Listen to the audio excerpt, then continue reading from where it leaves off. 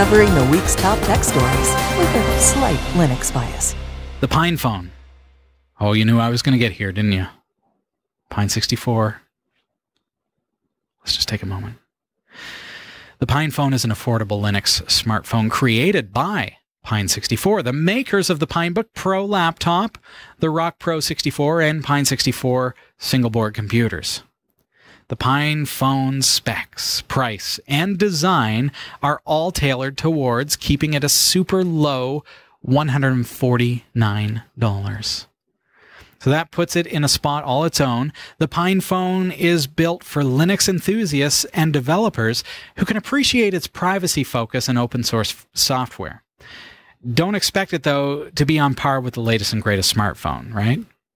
The goal with the PinePhone is to provide a reliable, open, and hackable smartphone platform powered by Linux.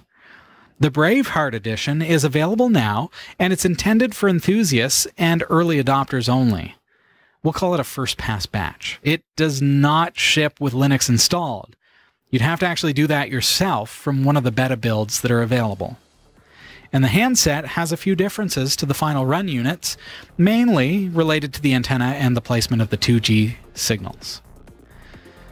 Soon the PinePhone will be available as a complete phone, preloaded with a Linux-based mobile operating system. There's no specific release date, but as soon as there is, we'll be sure to let you know. So make sure you subscribe and click the bell to receive notifications.